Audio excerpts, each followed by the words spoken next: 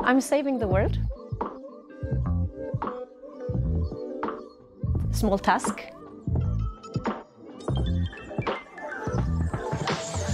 So as long as you're happy with the work you do and the people you work with, I think that's the most important.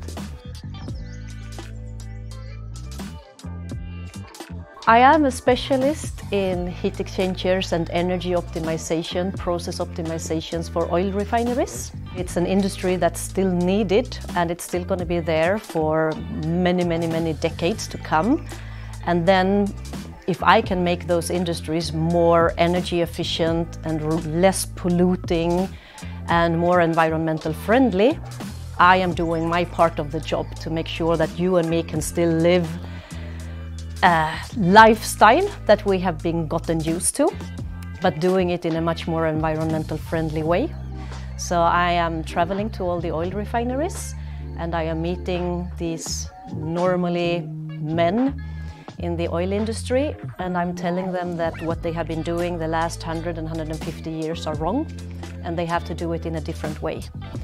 So I really like that journey, to see from that first visit when they are very skeptic about a woman coming in and telling them that they do things wrong and there is a better way of doing it, until the end of the meeting when you see that they have actually clicked and you can see their interest and their enthusiasm to do something differently and to work together with Alfa Laval to find those kind of solutions. You know, I have been in this business for 15 years and I have made myself a name in the industry.